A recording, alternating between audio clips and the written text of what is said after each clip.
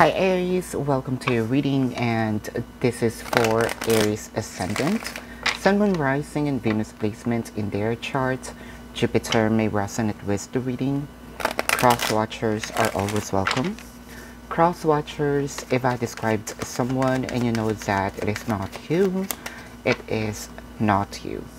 Just because you are connecting with Aries, you're gonna assume that whom I'm describing here is you. Please don't. This is not a personal reading. For those of you who's new to the channel, welcome. You might want to consider subscribing, for I am always hosting a party online wherein I am doing a live streaming, and in the live stream you can ask me questions. If you missed the live streaming, you can still ask me questions. There is a link in the description box. Click that link, you'll be routed to my page. Type in your questions and then click submit. So Aries, if you are into twin flame readings, almost personal readings, pick a card and channel messages, please subscribe to the other channel, Timeless Tarot 111, and you may resonate with the entire reading. You may resonate with some bits and pieces of the reading. Take it as you will. Take what only resonates. Aries, I would gladly appreciate if you can click the subscribe button and smash that like button so that the video can ride onto the YouTube algorithm. Aries, let's begin. So Aries, your first card.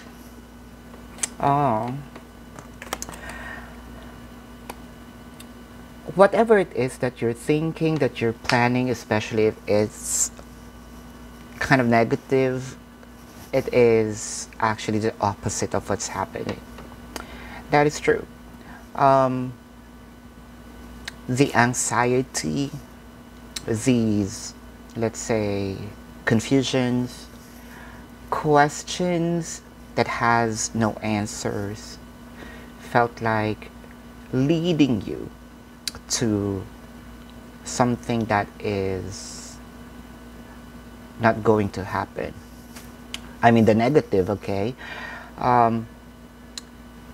It's because you don't have the answer, okay? Most, humans are, if they do not have the answer, they try to make sense of it, and that's okay. But sometimes, making sense of things, especially when it comes to spirituality, doesn't always have to be that way. That's why, okay, it may be triggering, right? That's why religions, right? I'm not saying that every religion, or a certain religion is bad. Again, we're not talking about the specifics here. But as you can see, we humans are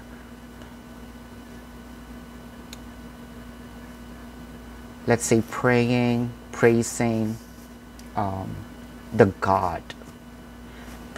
But because of the names that we identify the God, the higher being, the universe, the consciousness, the supreme being, that leads us, because we have to make sense of it, that leads wars, right?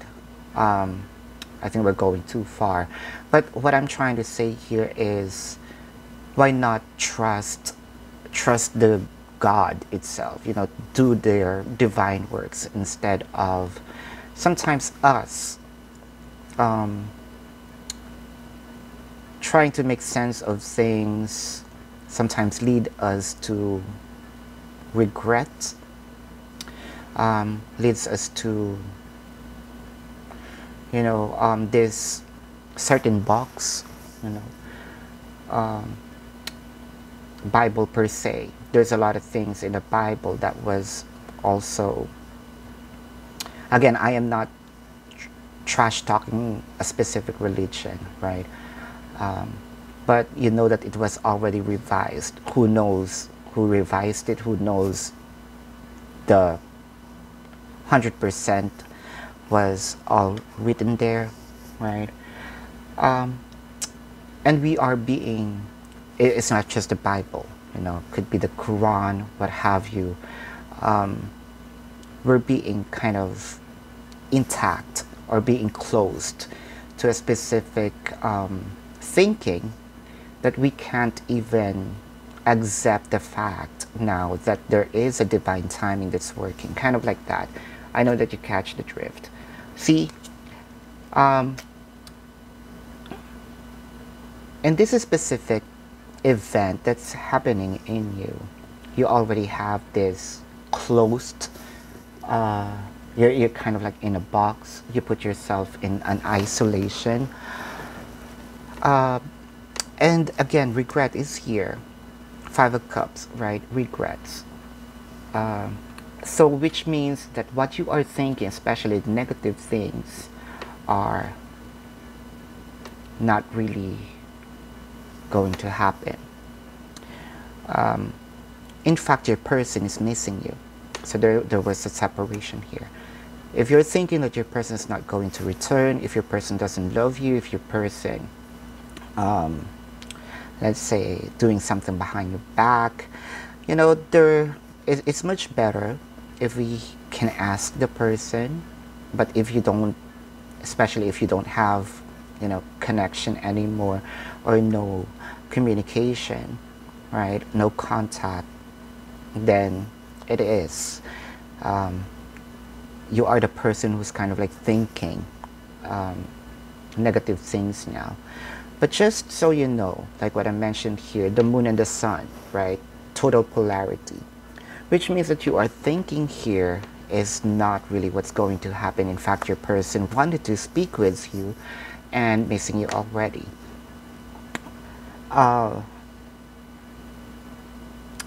Separations can be physical or energetic. Physical, your person might be in a different city, state, county, country, different continent, or long distance connection. Or let's say that there are gaps, yeah, communication problem, no contact. So things are happening in a most unexpected way. It could be a hard work for your person to identify the connection per se, but in a good way, right? Identifying that they loved you, that, see, from the point when, let's say, you were still in the connection, during the span that you're still together, your person's attention was with something or someone else, let's say. But because of the separation, it changed right off the bat. I can see here that your person is slowly, how can I say this? Is slowly removing all of those prides. They're lowering their grounds. It's a hard work for them, also, you know, to do this, but they're doing it because they want some clarity as well. They may not have the clarity when they are with you, but they're getting the clarity during the separation. Yeah, there is a return here, you know, with the Chariot, and again, King of Wands is a repeat card, so which means that there will be a communication that's going to happen. King and Queen of Wands is here. So more or less that you have a soul bond with the person, soulmate, kindred spirit, soul family, whatever you want to call it. But I can sense here they have some problem on how they can express their emotions now, or what they're thinking or intentions in this connection. It is because there's still some pride here. But sooner or later, I can see that your person is going to totally accept that they also have, let's say, they have some parts, you know, or contribution for putting the connection in jeopardy. Yeah, communication is going to happen. Communication is going to be fast here. More of, let's say,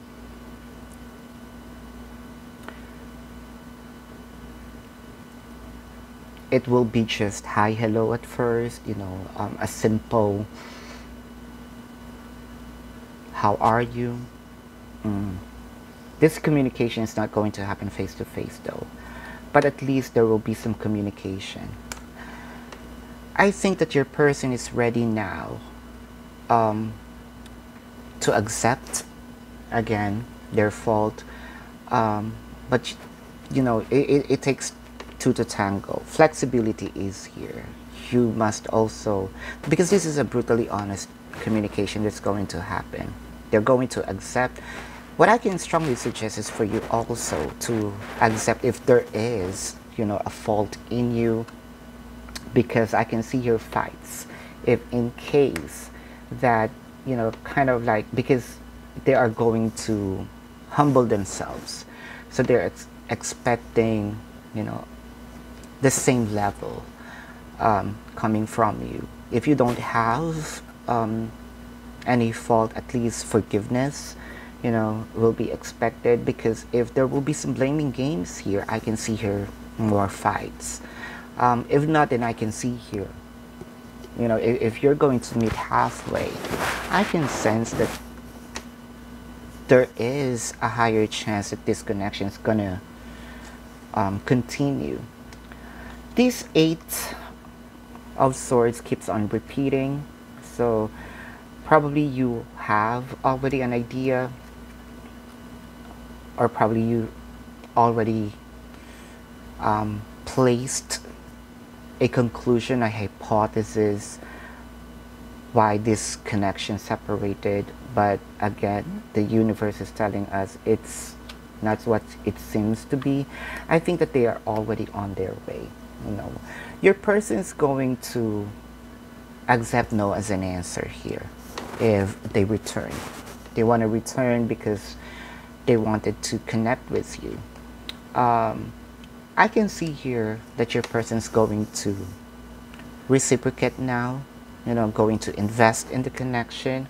Probably this is what you wanted, but I hope forgiveness in a more loving way is going to happen, and I hope that there will be no more discussions of who's who. Much better to accept. The person already accepted that they have done wrong, or they did you wrong. They apologize. Apology will be given. Do not rub into their faces. If you are in this situation, Aries, and you have some questions, there is a link in the description box. If you want to book a personal reading with me, there's also a link in the description box.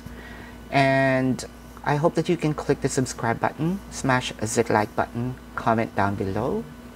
And thank you so much, Aries. Love and light to you. Namaste. See you on the next reading. Goodbye.